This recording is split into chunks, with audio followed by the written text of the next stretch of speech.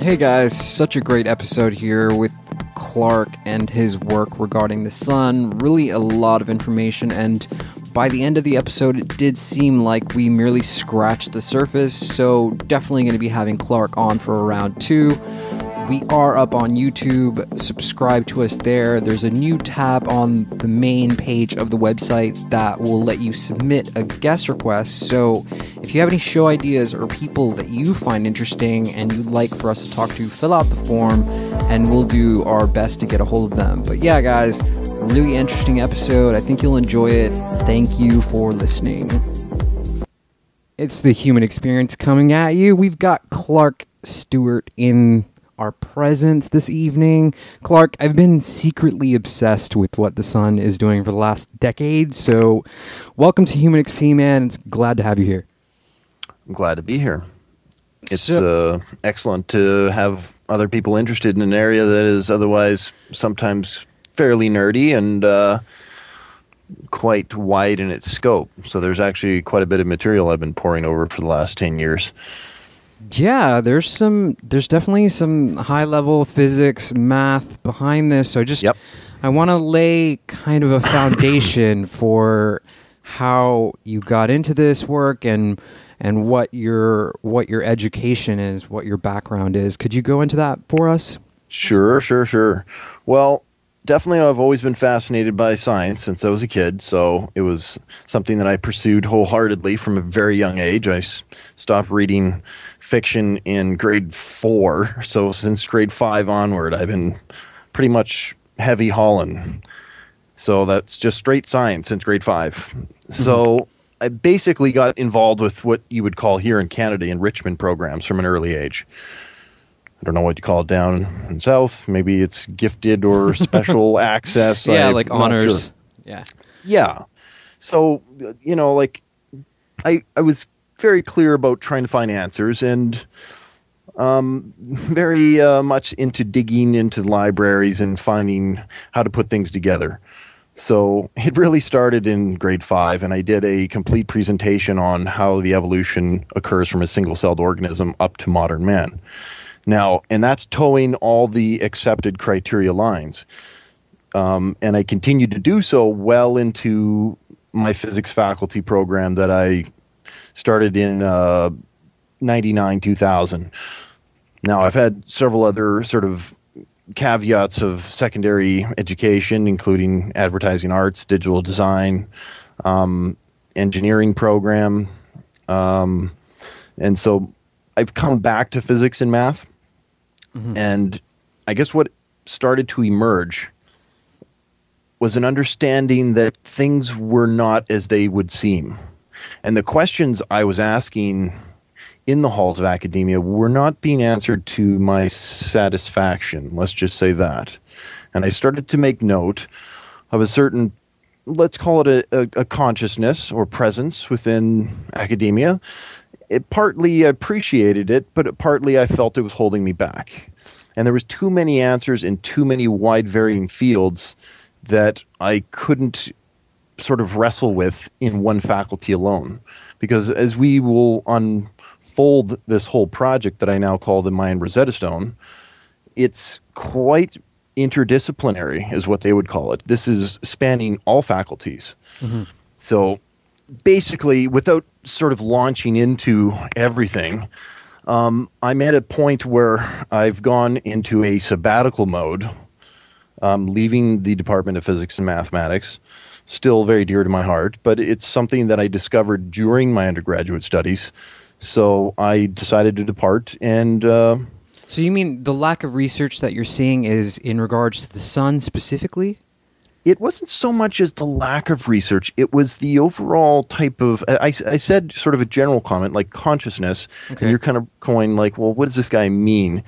There was certain things that I observed, and I feel very fortunate to having those insights to the sort of inner politics of the Faculty of Physics and certain things that were, the freedom to, let's say, explore any area was not an open door.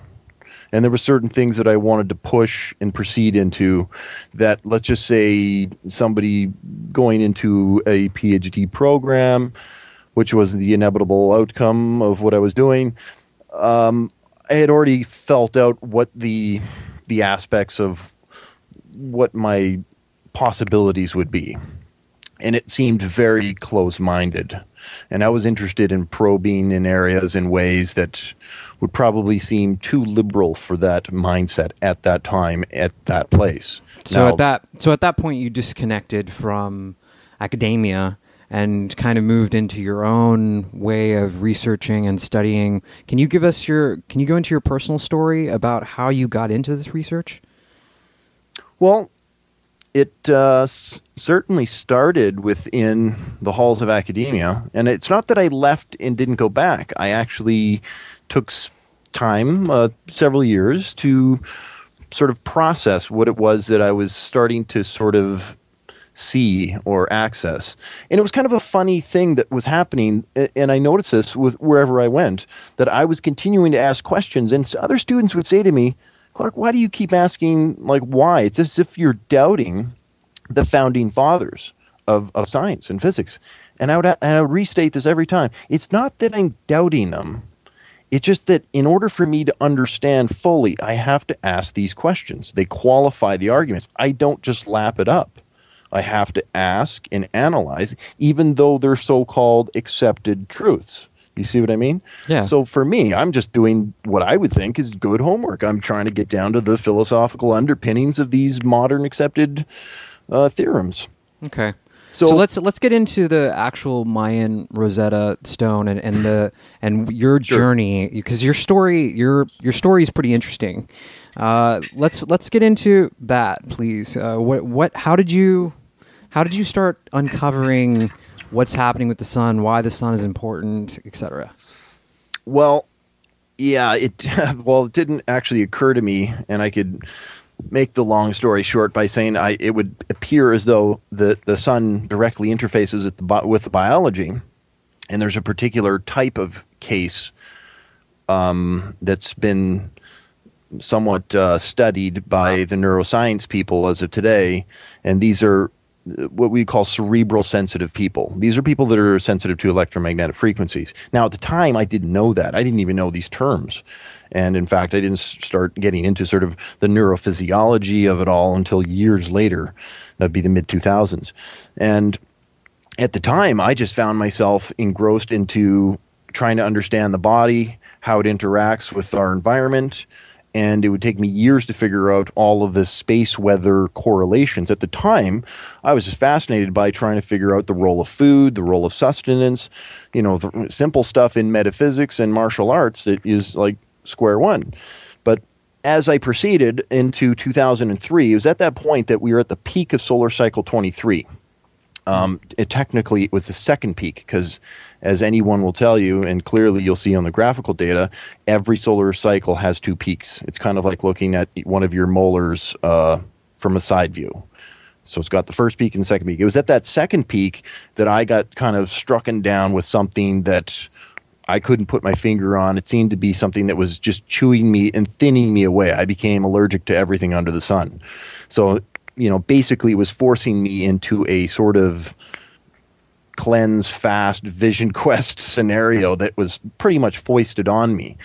And This was several months. And when I kind of came out of it, it was literally like my consciousness had been shifted. Colors didn't look the same anymore. It was, in fact, a sort of a morphogenetic shift of what I was from what I became. Some people like to use the whole gestation of the caterpillar into the butterfly, and that would probably seem to fit. But it would take me years after this whole circumstance to figure out what we would call today the chronobiology, chronos or chrono being time, or the heliobiology. It took me years to sort this all out, and there's exquisite treasure trove of data between all these different fields that interconnect. And I'd say by far the most fascinating, because you can get stuck in climate and the studies with how sun and the climate are affected, but to me the most fascinating stuff is how this energy is actually interacting with our biology, interacting with our endocrine system, and interacting with our consciousness, and creating, in some cases, subtle shifts, and in some cases, very potent concoctions of neurohormones. So I know that we have lunar cycles, and Yes. we're aware of that, and we talk about the 28-day sort of moon, and how that affects the tidal waves, and so in your work there seems to be a link between what the sun is doing, how the sun is affecting the moon, and thereby affecting the Earth. Am I getting that right? How does that work? Okay, the lunar phase is 29.53 days. Okay. Now, to kind of launch into this, it was really Michael Persinger, Dr. Persinger, from the head of the neuroscience division at the University of Laurentian up here in Sudbury, where the big neutrino detector is. He was the one who kind of took a lot of my kind of crazy high-flying ideas. I just come back from Mexico, and I had gone through some interesting circumstances at the pyramids and ceremonies, which we can maybe get into later. But he took all these high-flying ideas and these visions and my interest in physics, and he kind of gelled it out by explaining to me how the moon basically acts as a very basic fundamental oscillation of the geomagnetic field and the Schumann resonance, and how our consciousness is intimately tied into this. Now, he's at the head of that sort of gestalt of research that's looking at how these frequencies interact with consciousness, and he's basically trying to see how they can take those magnetic frequencies and apply them to the brain through what he calls transcranial stimulation and produce things like the God experience. Basically trying to systematically go through waves and frequencies that are all within this small scale, nanoteslas really, of magnetic stimulus onto the brain, which show very distinct circumstances arising. So clearly, the moon plays a very fundamental role because it's constantly going in and out of the geomagnetic tail, and it's acting somewhat like a satellite dish, perturbing the conductive layers of the ionosphere. And as soon as you alter conductive layers of the ionosphere, you might as well say you're changing the overall intensity, and the frequencies will change as well. And so if you consider like how the brain functions within this, the brain turns out to be a very interesting sort of tuned resonant circuit, almost like, well, anything in our modern society uses this sort of antenna principle or tuning fork principle. Mm-hmm. And basically the brain is nothing short of a Schumann resonant designed or evolved within circumstance. That is, the brain clearly had to evolve within the Schumann field for millions of years. Okay, so let's back up just a little bit. Let's rewind. Sure. And let's go back to when we hear about solar flares and we notice there's a CME, how does that affect the human body? What occurs? Well, that's a really big question, man. So you want to say body, and you want to perhaps simplify this as how I simplify this, and I believe this ties into sort of one of the contemporary leading experts on the body, which is, by my account, Bruce Lipton. And Bruce Lipton is teaching us about the biology of perception, and that's a super key role. Now, I'm sort of piggybacking on a lot of giants' shoulders, and I make no mistake about that. There's several researchers I'm standing on the shoulders of. Bruce Lipton happens to be one of them. Okay. Now, he discusses how stress, the fight or flight response occurs, and it's up to our perception to basically tackle or decide on how to react to a circumstance. What I'm saying is a little bit a step behind that or above that, if you're using top-down methodologies, and is to say that, well, there's a whole host of literature in the chronobiology field, which is a really exquisite area of medical experts from around the world who are looking at circadian rhythms and how they're tying into such things as solar wind, for example. There was a really good study by a doctor who basically had a continuous setup where he's measuring his own blood pressure, so his diastole and his systole, over the course of, it was a multi-year study. And what they found is that the correlation between his blood pressure and the solar wind were like a high correlative coefficiency. Okay. So we should almost stop there and kind of go. So I find it personally when I notice that, and I do observe what's happening with the sun quite a lot. I do check it every day. Mm-hmm. I find that when there's a solar storm, I personally get really sensitive. Like my emotions are very sensitive, and like I mean, I don't know. Approaching clairvoyance. I mean, like psychic phenomena, like all these really interesting things sort of happen to me when the sun is flaring out. So how do you explain this?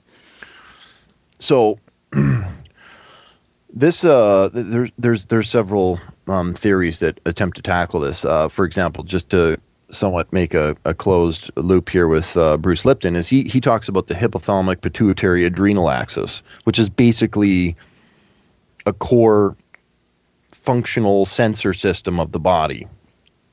And that's one really good way of looking at how this energy is interacting with the body. Now, how exactly does, say, the Schumann resonance? So we have to kind of pick one topic and deal with that, because there's obviously several layers of the electromagnetic spectrum that we live within that is directly modulated by Earth, Moon, Sun, and planets. So if we were just to focus on a small discourse on the Schumann resonance, well, this is another lead that Persinger gave me, which is another neuroscientist by the name of Nunes. Now, Nunes publishes in neuroscience textbooks, and he's got his own books on the electric fields of the brain. And basically what he's shown is that the cranial structure of the skull, so human skull, cranial resonance cavity structure, if you will, of the brain, can be mathematically modeled with the same kind of equations that Otto Schumann modeled theoretically of the ionosphere in 1952. Okay. So what we're saying here is that if the action potential of synaptic firing in the brain is in resonance with the frequency of the electrons in this ionosphere, what we're saying is that the standing waves between the two are tuned together. So even in English, man, let's simplify this down, just because I have no idea what you're talking about. Your brain is a small, say, tuning fork.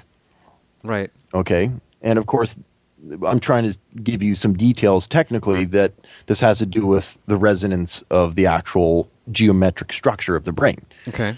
And you have electrons firing in your brain, and those create what we would call EEG spectrum, which is your alpha, your beta, and it basically ranges from 0 hertz up to 30 odd hertz. Okay. Now, is it not coincidental that the Schumann resonance is basically overlapping that exact same frequency? That's very interesting. In engineering, we refer to this spectrum as ELF. That's basically 0 to 30 hertz. So now, all the Schumann resonance is the vibration, or the frequency at which the magnetic field around the Earth is vibrating at. Is that right? It's the particular area between the ionosphere and the ground. Okay. And it's because that area of the atmosphere is conductive. Now, there's other areas around that called the geomagnetic field, but that's not a frequency of the same sort that we're talking about. Just to kind of separate, there is these two different areas of geomagnetic field.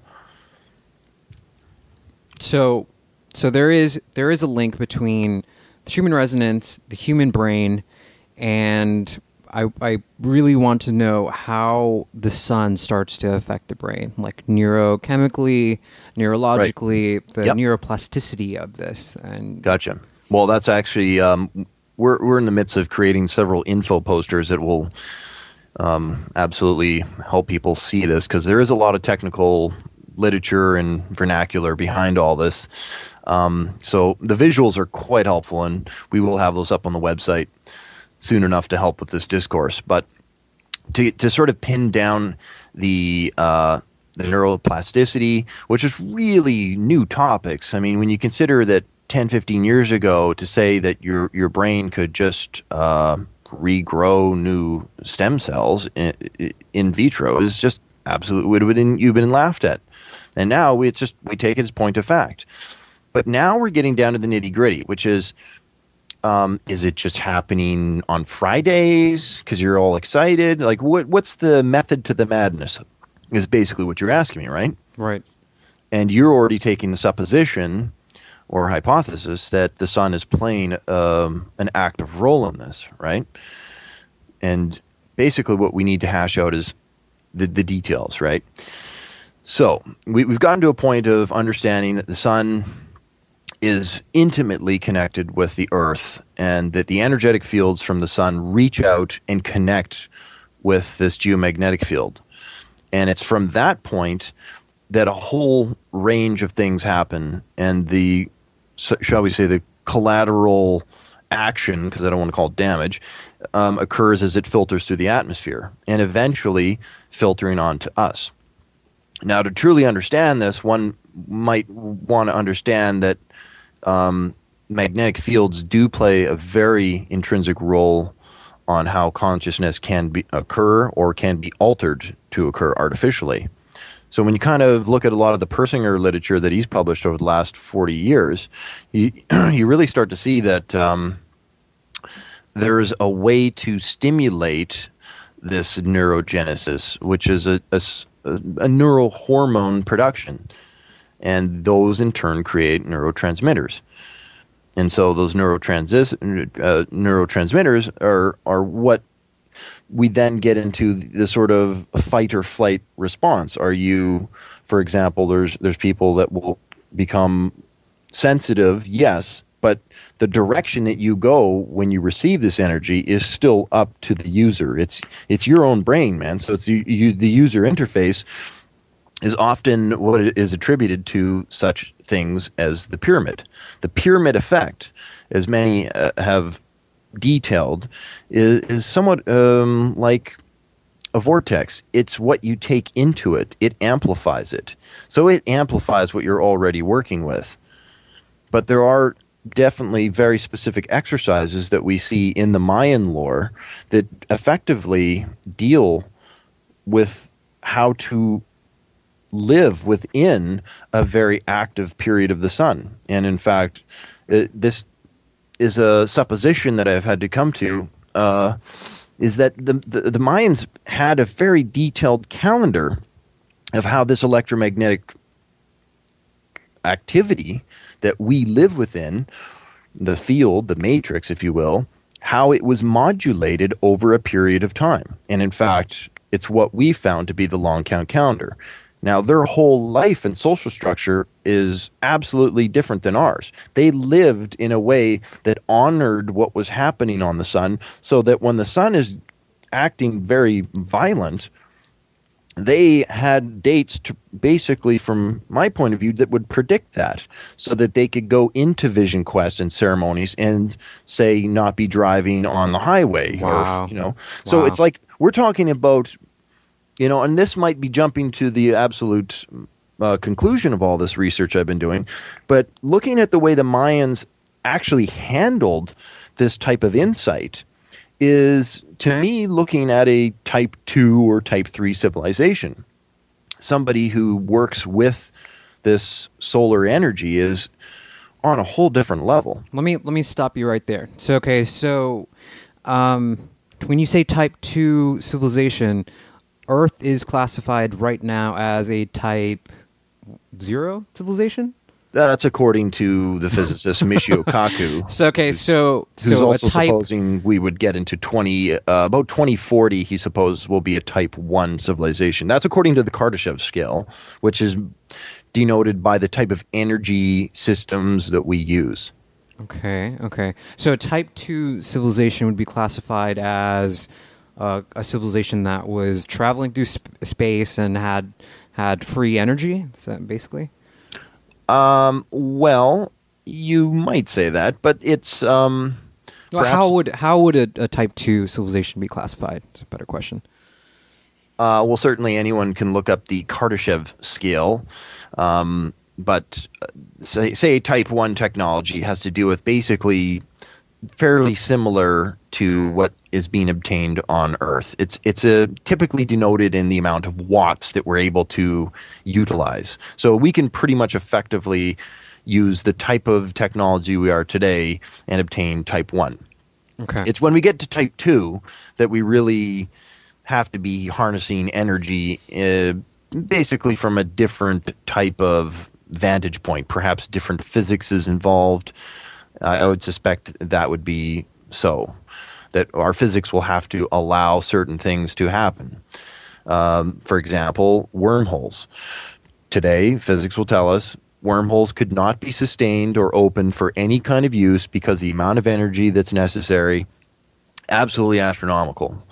But from another physics vantage point that perhaps understands wormholes a whole lot better, you might see that they manifest quite spontaneously. And if you could predict when and where they happen, then you might not need the energy to sustain the wormhole because it happens quite naturally. Now, I'm actually leading into something quite a bit bigger when I say this, so I'm not just using this as an analogy. Okay. But indeed, when you're talking about Type 2 or Type 3 civilization, this is another sort of level to which we would have to understand. Okay. Why Mayan Rosetta Stone? I mean, why is that the title of your work? Okay, well, the Rosetta Stone, for those that don't know, just the Rosetta Stone part of it is having to do with the lexicon that actually enabled us to translate Egyptian from Greek, and that was located between the front paws of the Sphinx. That became sort of an idea for me that was not just a metaphor for something that could help us see into the past, and obviously translate Egyptian hieroglyphics was a huge step for us.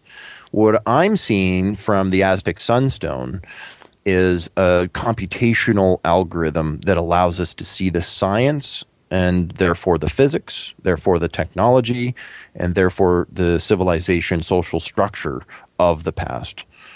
And so by taking the Sunstone and deciphering the cycles that I have, I'm seeing evidence of science that is more advanced than ours today.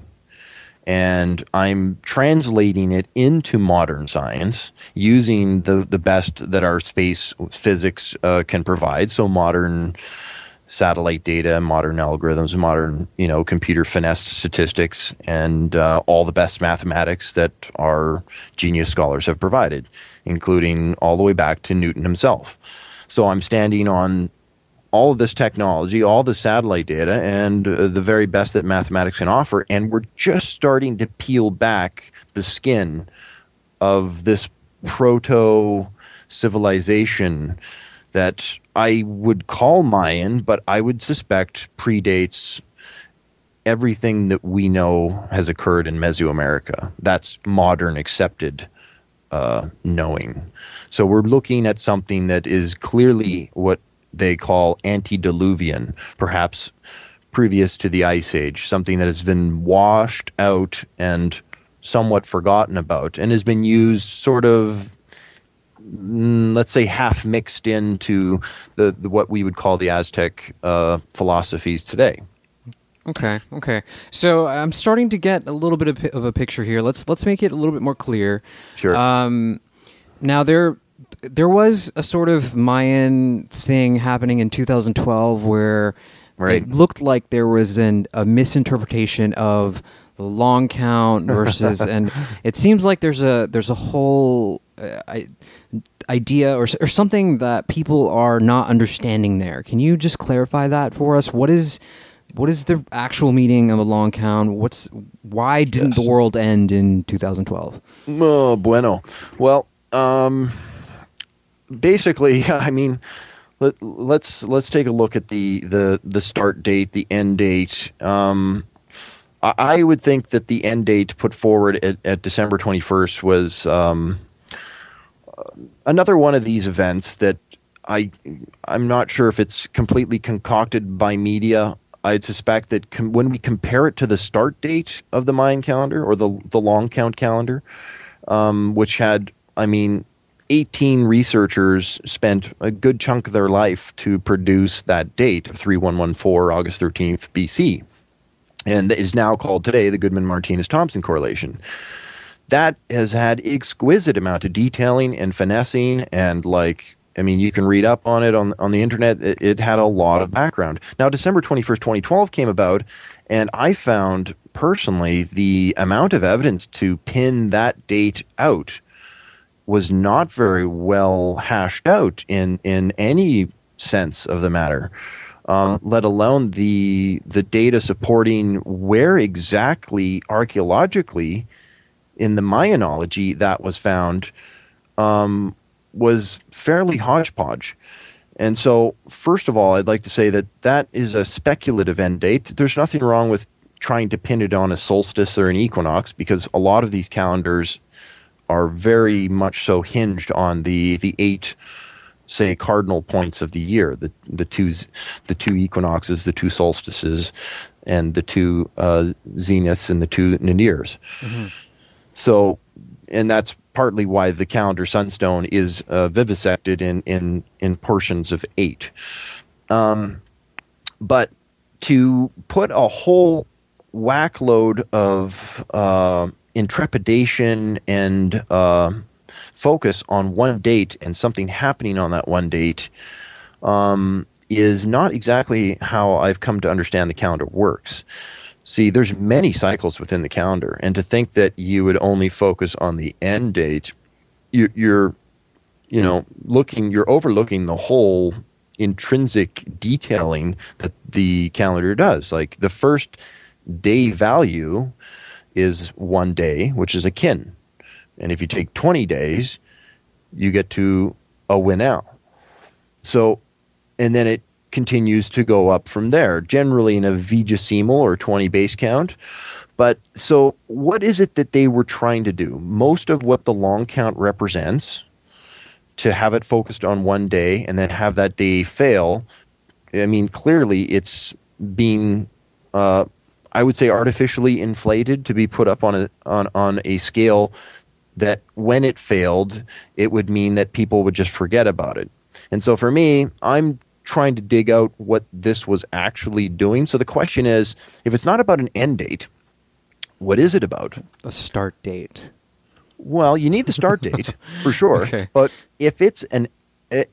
so there's interviews with some of the elders, and I've spent time with them. There's various elders in the Nahuatl that would look at the Aztec sunstone and say this is a mathematical concept. And I'm just adding to that and saying it's actually an algorithm, which means it's about chomping out smaller day value cycles. And now, we're starting to see that in our space satellite data. We're starting to see magnetic complexities occurring over smaller than 11-year sunspot cycles. That means we don't just need to look forward to when the next peak is. There's actually these small, what they call multi-cycles, which occur in the data, and that it turns out that there's an embryonic cycle to the sunspot's magnetic complexity. And that seems to be a function of what they call in the solar system planetary beats. And a beat, other than beat, beat, beat, beat, like a drum beat, is actually the beat of a frequency or orbital period, if you will. Wow. They refer to these as gravitational frequencies, which is another term in the vernacular for planetary periods of orbit. And they play a role somewhat, again, like music. And these theories go all the way back to Kepler, who tried to sustain this all with musical octaves and basically trying to figure out how the sun works. And in a sense, when you look at the long count calendar, it is nothing short of a harmonic set of numbers that are exquisitely valuable. And at the end of all this, you realize, and my supposition going into it was that I wonder if this is more than just a sun calendar. Meaning, if I want to prove that there's actually solar physics in this sun calendar, what do I need to do? How do I need to prove that? And so the first thing I did is I pulled apart the sunstone itself, because I realized there was clearly, this was like a multi-layered Photoshop job here I had to do. Yeah. And whoever created this, which we, by the way, we have no known author of the Aztec Sunstone. It is there. It was found buried in Mexico City, but we really don't know who created it. I can tell you this much. Whoever did that is a flippin' genius.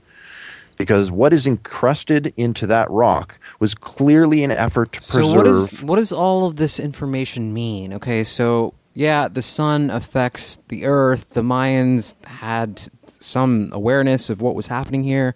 It's all about energy cycles. What does this mean for us now, today? What can we learn from this? Through this conversation, what can people really understand through what we're discussing here? Well, I mean, in your work, you talk a little bit about the hero's journey. I'd like to get into that a little bit. Yes. Well, isn't this interesting? I mean, there's many mythologies from every sector of the world. And clearly Joseph Campbell, who was the sort of protege to George Lucas, and pretty much the way that Star Wars was laid out was on the heels of Heroes with a Thousand Masks, and Joseph Campbell's work was basically looking at all the mythologies around the world. And it was in Campbell's last book that he started to look at numbers and how numbers kept reoccurring in all these global mythologies. I mean, mythologies from totally different sectors of the world were using the same number, which was coming up again and again, which is the 432 number. So he was making note of this in his book. This is the last book he published before he passed on, which is Inner Reaches of Outer Space. And he made note of this. And he was trying to kind of wonder, like, what is the significance of this in terms of the hero's journey? Why would they figure it necessary to continually use numbers in the mythological story? And so it's from that point that I want to pull people's attention to what is kind of concurrent with our society. Because if I start talking about the Riggs Thula and, Icelandic lore, people are going to kind of go, well, I really don't understand any of that. But what people do understand is the genius of Tolkien. J.R.R. Tolkien has produced probably the best mythology that modern man has been. Talking about Lord of the Rings here? Talking Lord of the Rings and The Hobbit. What was unique? I'm going to ask you a question now. Let's see if you were paying attention when you watched this. What was unique about those two trilogies that were the same? Oh, Clark, you're going to hate me, dude. I actually fell asleep. Right. I fell asleep. That's the only movie that I've ever fell asleep in, and I fell asleep in that movie. I'm so sorry, man. So I don't understand that reference. Why don't you just tell us? So what caught my attention, because I'm no Tolkien connoisseur, I'll admit that right up front. I haven't read the books.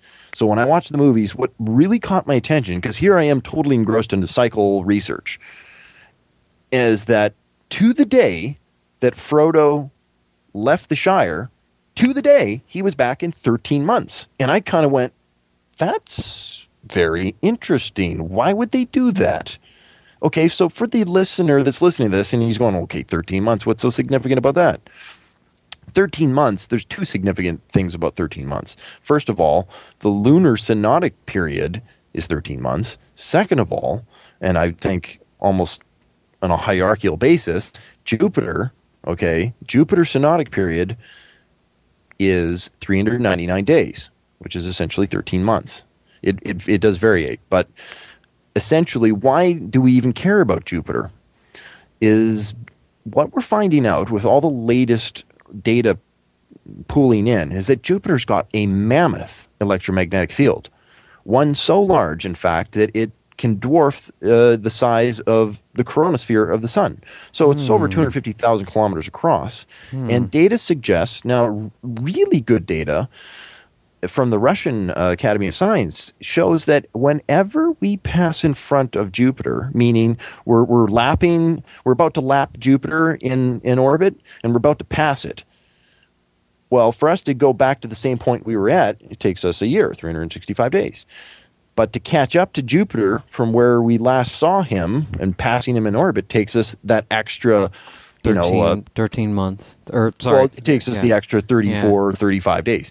Wow. And that function now we know for certain from what the Russians have done, Scriabin being one of the leaders in this field, shows us that whenever we pass in front of Jupiter, definite changes in solar wind are occurring. We know this because we can take ground-based measurements of isotopes.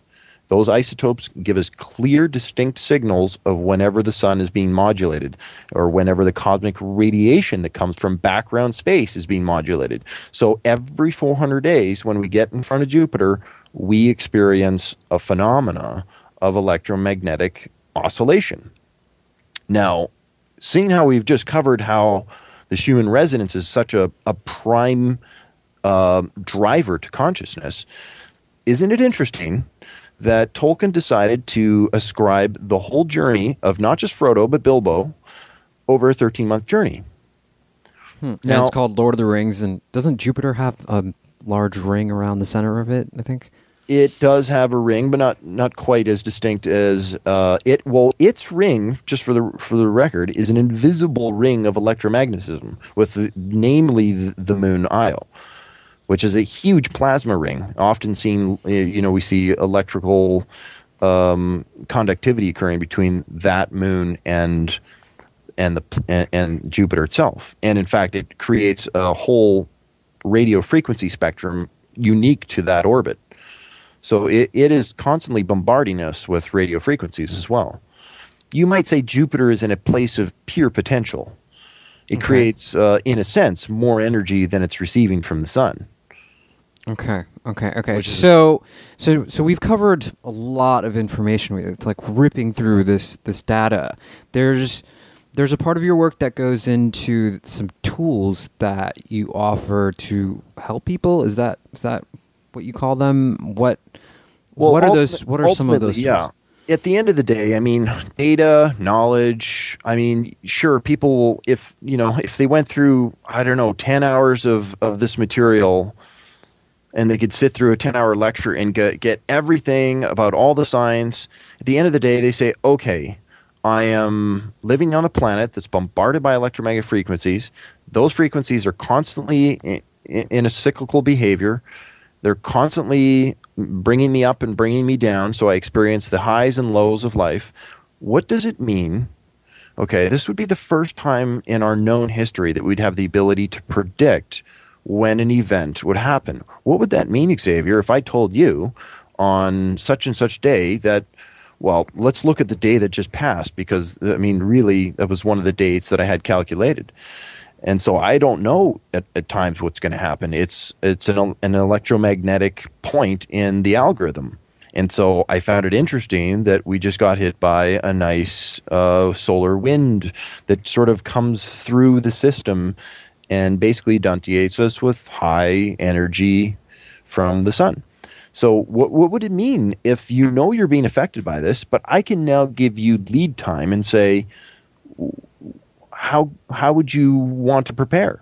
Now, I could give you tools to prepare that are in part based upon metaphysical techniques, but they're pretty ubiquitous throughout martial arts, throughout yoga, and throughout meditational practices. There are certain visualization exercises that certainly allow you to feel more grounded and more connected, because it's at these times when there's a high amount of energy coursing through your body that if you don't have techniques, it's at that point that we can steer people into what happens when you don't have techniques, and say you have propensities for the more dramatic flare or the more psychological imbalances. Right. Well, we do know that when this energy is fluctuating, myocardial heart infarctions or heart attacks are much higher when the geomagnetic storms are occurring.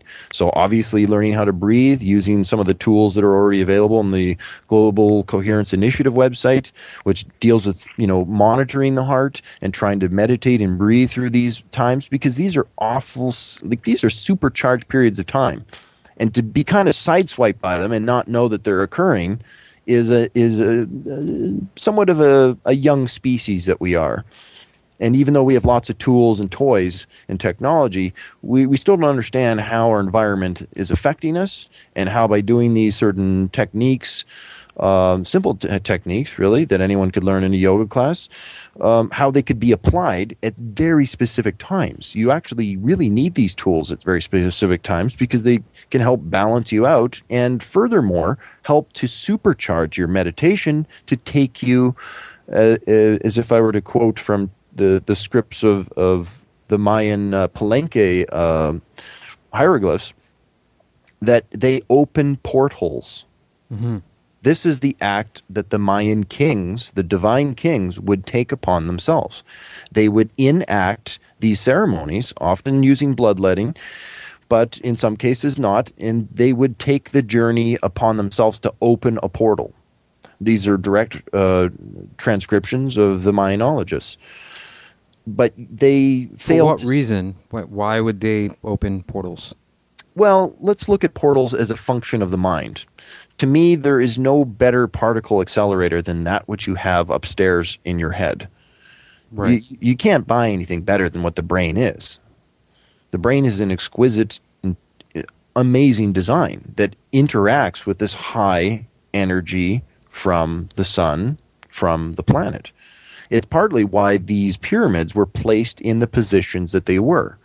And I'll tell you, if anyone hasn't figured out, the research of Burke in the book Seed of Knowledge, Stone of Plenty is exquisite. It shows how the magnetic fields and the electric potential oscillates with these seasonal values, with the diurnal circadian rhythms. So we know that it affects seeds. We know that it improves agricultural growth potential. We know that it affects consciousness because the Persingers worked. So the pyramid is really the ultimate understanding of a tool that helps mitigate the energy from up there in the atmosphere, the sun, down here to the earth, and where we are with our brains and our psychotronic activity. So is it possible that the sun is working in a way that could perhaps charge the pineal gland and induce these sort of almost psychedelic experiences in the brain? I mean, wasn't Terence McKenna working on a time wave zero aspect of things as well, novelty theory? Can you connect that together for us? Oh, absolutely. In fact, I'm a big fan of McKenna's work. I personally attempted for the better part of a few years to get my head wrapped around time wave zero, and I just didn't think that it was quite as clear as what I was looking for. And so what I produced was, and I'm saying this humbly because I have a lot of respect for what McKenna did, but I was looking for something a little more integral, something that I could actually pin down to specific cycles. So the work that I've really tried to show people is what's happened specifically in these interesting little 7-year periods. This was also taken note by the great work of Alexander Chejevsky, who got into a lot of trouble for publishing the Mass Human Index, which shows the correlation between sunspot activity and the human excitability phenomena. Now, what am I saying, and how does that relate to novelty? Let's tie this all in. Well, novelty is another way of, these are all just different terms. So human index, human excitability, novelty, they're all tied together because it's us expressing the energy. But it's very clear that the different energy produces within us a different type of, let's call it homeostasis, but clearly what would you call the Occupy movement other than a direct implication of another type of energy coming into the human brain, to the human physiological complex? And Chejevsky made note of this. He said, the sign of this 3-year period was that we would get up in arms. We would be unhappy with the status quo. We would challenge mainstream ideology.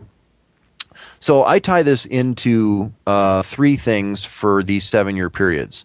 I tie it into what's called a Geo Helio coupling, which is literally like the Carrington event or the Quebec blackout. Mm-hmm. These are geomagnetic storms that affect the power grid, and they're very well documented. And so at the time, say in 1989, what else was happening in 1989? come on, people. Lots of stuff was happening in 1989. There wasn't just historical geomagnetic blackouts. There was the 888 uprising in Burma, the fall of the Berlin Wall. There was 100,000 Chinese protesting in the Tiananmen Square. Yeah. Okay. So we have three different categories. We've got the geomagnetic storm, which is there's more of the technical space weather phenomena. Then we have the protests and reformation. And then we have the third area, which is more of the uplifting aspect to it all, which is the human novelty. And so what was happening in 1989? We're just going to stick with this for this example. In 1989, we had probably one of the most crazy science stories of the millennia, which is this idea about cold fusion, meaning this is something that could have changed the history books, the science books, and it got quickly squashed. This all occurred in a very short year of 1989. All these things trying to change the way that the human course, the human vector, was operating at. So I found a fundamental frequency that is a 7-year period, not too dissimilar than what the Kabbalistic tradition refers to as the Jubilee cycle. So going 7 years from 1989, you can find that the protest / blackouts / 250,000 ducks dying / novelty of, well, what happened in 1996? We had the first real sign of artificial intelligence, which was the fact that Deep Blue beat chess champ Kasparov. Right. Pretty big innovation, I would say, in that year. What else happened? I mean, even recently there was the Arab Spring, and then we're getting to that. That's part of the 7-year. That's part of the 7-year functionality of the electromagnetic cycle that has been denoted as the Jubilee cycle. And so 7 years from 96, almost to the day, there was an article actually in the Los Angeles Times that said it was very eerie that somehow, almost to the day, 7-year period, there was another blackout. It affected 55 million people between London, Sweden, Italy. There was numerous blackouts, and we had the top CME, or coronal mass ejection, ever recorded in 2003. Now, keeping in mind, that was the year that I got sick and struck down with some immune compromising thing. And what else happened in 2003? We had the Guinness Book record for the largest anti-war rally, 36 million people. What else happened for novelty in 2003? So we're jumping in 7 years, right? So 2003, we had the Human Genome Project was completed. Jumping 7 years from there, we get to 2010. Well, we had massive blackouts in 2010, rare multi-species die-offs. We had the Arab Springs spawning a global Occupy movement. And now we get to the final category of human novelty. Again, we find amazing breakthroughs. And I would say on the top of the list, which there were several things, graphene as a Nobel Prize, the first stable supercapacitor was developed and still being developed to this day, which of course would take over all of our known battery and charge holding capabilities and revolutionize that whole industry. Very interesting. These are things that happen in 7-year periods. It's an expression of our. We know about these things. They've been tried to be dismissed as the 7-year itch is nothing. It's just some lore. We dismiss a lot to lore and supernatural mythologies.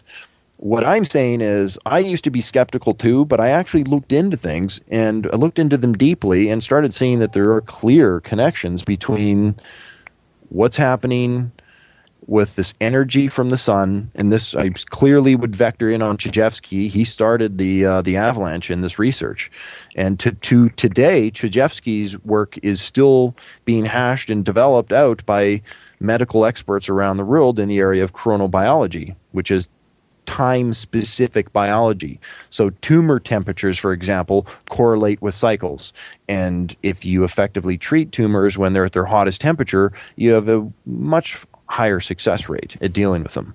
It's things like that.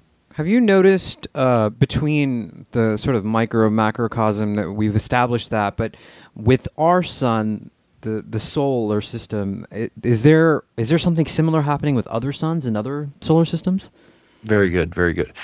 Yes, and in fact, it is the supposition of the Mayan Rosetta Stone project that, other than the fact that we are distant stars and that our measuring of them is actually going to be based upon the time it takes for us to witness, it would seem that on a non-local level, that all stars are connected at their centers, in between or interstitially through space-time. So that this is part of a grand cosmic clock, which, for those who are familiar with the holographic theory, they would take note of this area of what is called entrainment. And simple aspects of entrainment are like the grandfather clocks in a room will all start to synchronize over a period of time, or studies that have been done on women who are collectively in cohabitation start synchronizing their menstrual periods.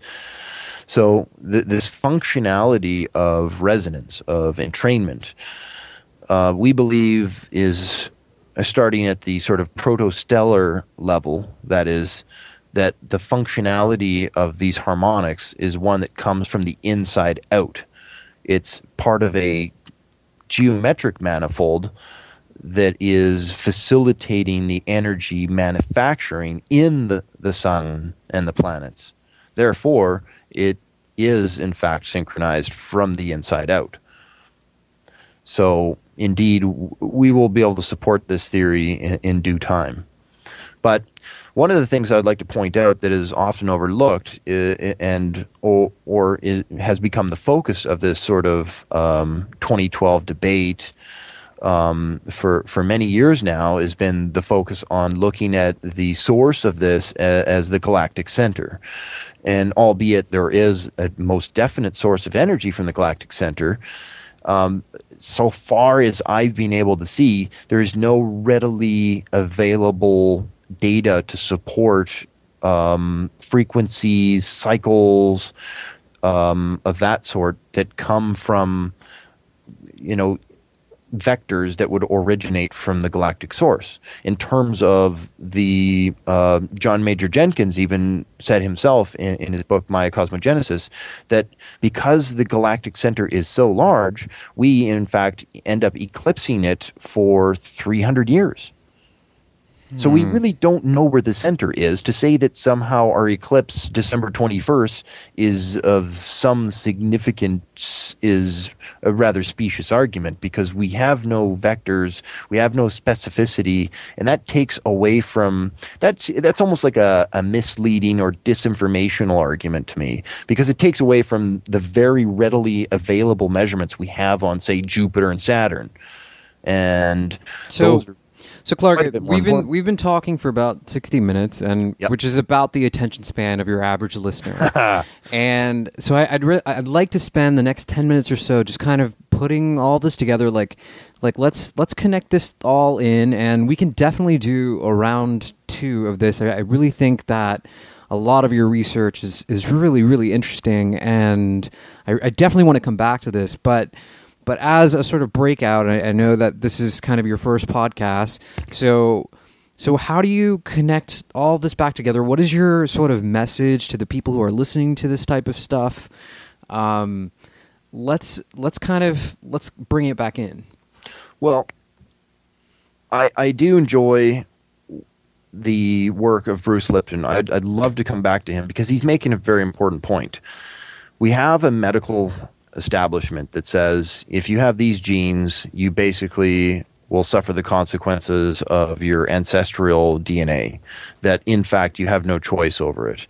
And I'm here to say that not only, like Bruce Lipton is saying, you not only have choice over it, but your choice determines the outcome of how those genes express themselves. That's meaning that you have the power to make the change. Now, what I'm adding to this is by saying that what presents itself in the mind as fight or flight responses is where Bruce Lipton stopped. And this is where my whole game starts. Because what is driving the sensation of the fight or flight response is, in fact, this background radiation that is almost entirely exclusively coming from the sun. And that knowledge of knowing that this cyclical variation is quite natural. It has many intended consequences, in a sense. I say intended, but in actuality, it affects the whole environment that is not only us, but what we live in. There are the components of looking at how we can interact more consciously with that which is occurring in a state of natural periodicity, natural cyclical activity. And we can learn to ride the waves. For example, if you're a cork on the ocean and you don't know there's a big wave coming in, there is no premeditation, there's no pre-pivoting, there's no preamble at all. There's just, the wave hits me. I'm here to say that, okay, you can take the choice, you can take the gene expression, but wouldn't it help a little bit if you knew that that wave was coming? Because you can get prepared. You don't have to maybe go into work that day. You can spend that time and make it your sacred space. So it's giving people a qualitative option to decide when to do the ceremony, when to do a vision quest. The natural points that have already basically presented themselves are the 8 periods we spoke about in the calendar year. Now, there are some extra points to that which directly have to do with the modulation of the magnetic field of the sun. And when you learn to live within that wave, you learn to ride the wave, you learn to surf the wave.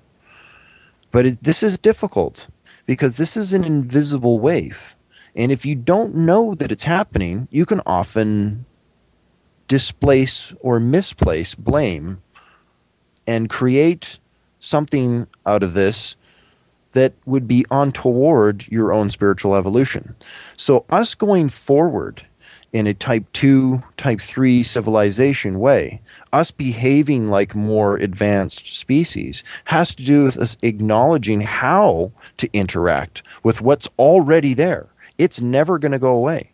It's always going to be there, and our body is always going to be interacting with it, whether we like it or choose to not.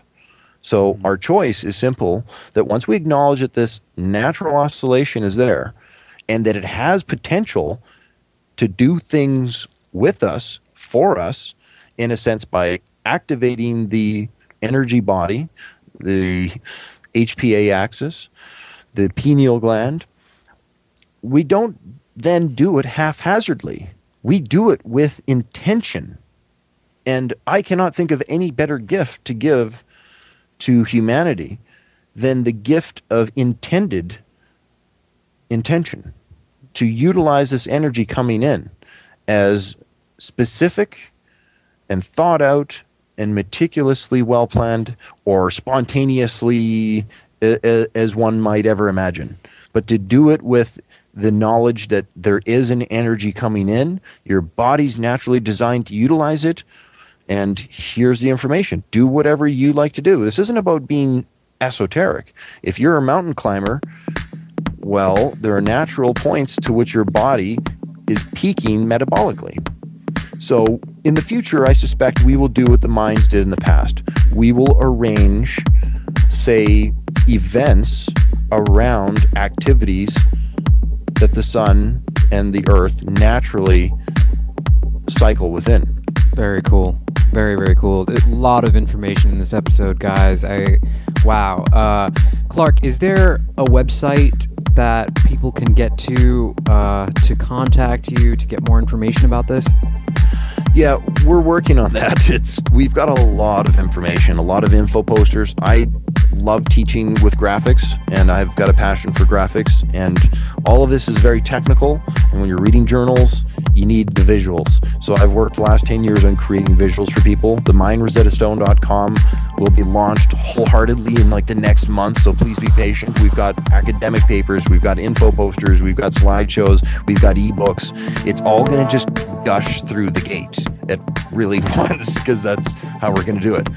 And obviously there are some little things in here that are, shall we say, going to be eye-openers for the technical community and people who are really looking for absolute vindication of this whole ancient astronaut theory.